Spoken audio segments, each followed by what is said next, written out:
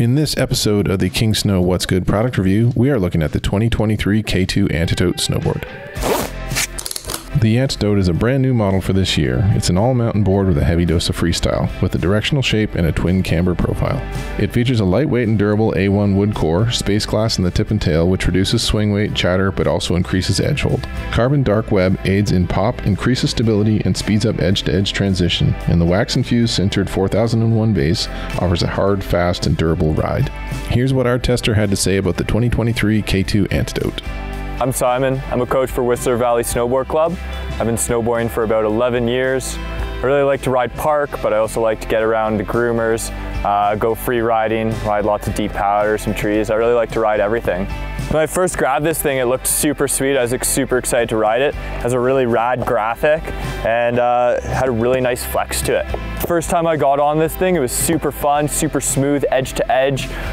It was really good at holding an edge and driving through those carves. And if you know how to load that tail, is really get snapping out of carve and driving into the next one. And I found the board very predictable edge to edge, very smooth as I was changing from my toe edge to my heel edge.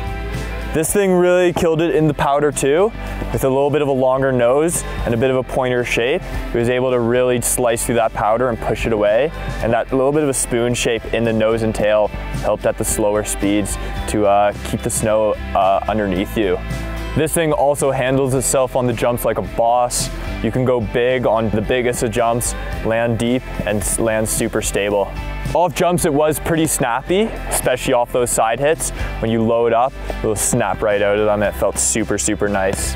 Even the trees, this thing handled itself super well with nice tight turns. You'll have no problem dodging those trees or those skiers. I think this board excels just about everywhere on the mountain. You can take in the powder, the park, in the trees, on the groomers, and it will just be an absolutely amazing ride the whole time. You can ride this board as a nice, chill, mellow board, although it does excel the most when you're trying to get power out of it and be aggressive. This board would be really good for an intermediate to advanced rider, someone that likes to go all over the mountain and ride in all types of conditions, someone that likes to go big, go fast, hit aggressive lines, and have fun.